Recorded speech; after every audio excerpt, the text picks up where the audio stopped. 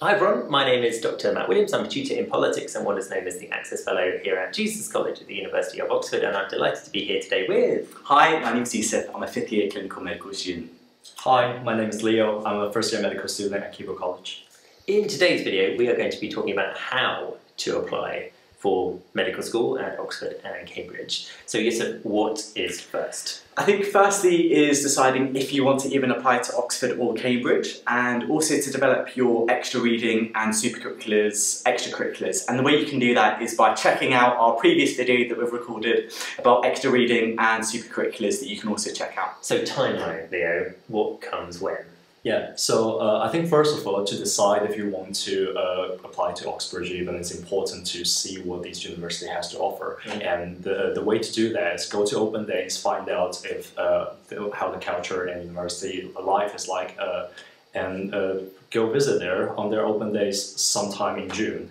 And if you just do decide to apply to Oxford, there's a couple important time points that you need to bear in mind and not miss the deadlines. So I guess first of all is UCAS, and it opens quite early and closes for medicine in early October. So make sure you have all your materials prepared before that, including personal statement, predicted grades, teacher reference, and go through the whole UCAS checklist. Another important thing for medical application is your entry exams. So make sure you know when the deadline for registration is and what time is the actual exam, so that you set a schedule for yourself for revision and do not miss the deadlines.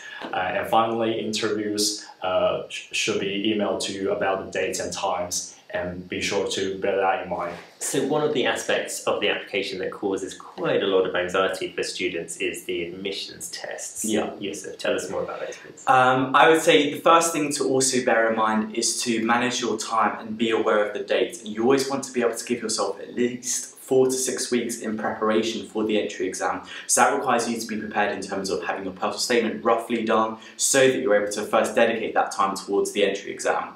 It's always about, the gold standard will always be to use the official past papers from their website. And those can be really, really good practice to do. And what you really want to ensure that is every single mark you drop from those is a lesson learned. And don't just go back at the marks and be like, oh yeah, that makes sense. Actually, okay, let's go through the question. What were the clues that were buried in the question that could actually allow me to then understand how it's linked to the mark scheme? So that's really important, and you can create, a table or bullet points for all the lessons you've learned that you can go through either the night before or the morning of the exam, and that can be really useful to do. So ultimately, use the same format and the same style as you're going to get in the real thing, and the more practice you're able to get, the better. We've got the Aspiring Medics YouTube channel, which has loads of free videos that you can also check out and resources that you can use in helping you with the entry exam in itself. The third thing, I think, is also about managing your psychology and bearing in mind that actually it's about going in there with confidence and thinking, you know what, you've done all these past papers, you've done enough work, and you're good enough to be able to get through that. So I think managing that game day psychology, and that's really about looking after yourself as well, and that's the usual stuff, when it comes down to lifestyle, food, water, exercise, socialising as well, to ensure that you're able to be at your best. Definitely, and do check out the Aspiring Medics YouTube channel, they've got some great stuff there. Leo, obviously it worked out for you, but is there anything that you might have done differently if you had to go again? Oh yeah, absolutely. So as Yusuf said, and I totally agree, that planning and psychology is the two most important things when it comes to exam preparation. And so I did reasonably well in my BMAT, but for other universities in my UCAT application, I stressed out so much that I put in a lot of work on futile practices, and it didn't really target my weakness, and I think that's what caused my downfall in that exam.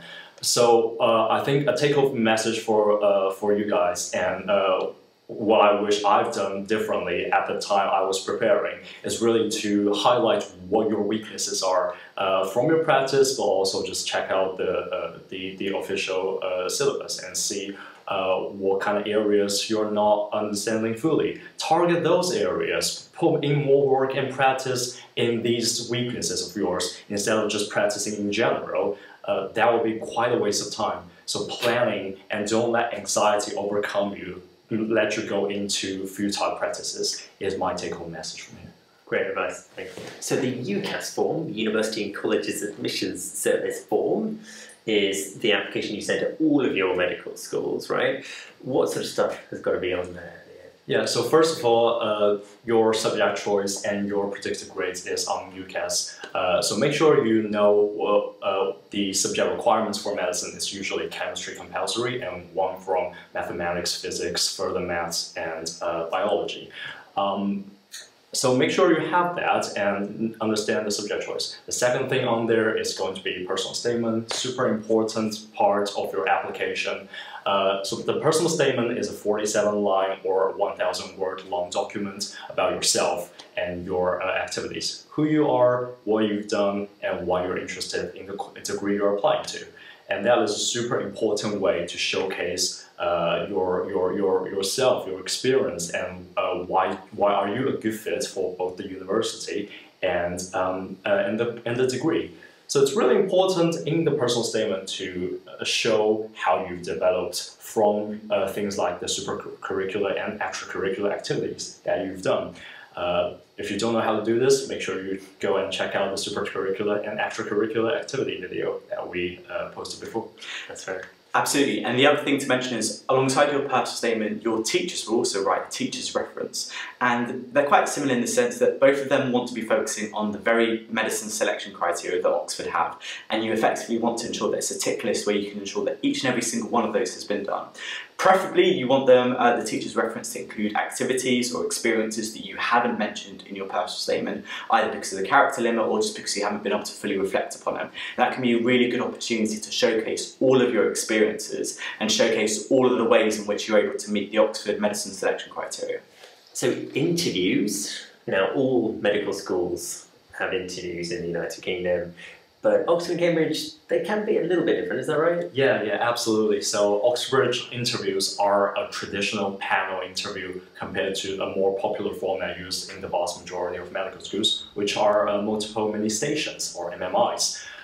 They mostly differ in the focus of the interview, the point of the interview, and the formats. So I'll illustrate on both a little bit and explain how the format might impact your experiences. In a traditional panel interview, you will have a panel of 3 tutors asking you questions. They will take turn to be the main interviewer, and it will mainly be an academic discussion lasting for about half an hour to an hour. Whereas in multiple mini interviews or MMIs, there will be lots of stations that you go around, and each station there will be one interviewer assessing your performance independently.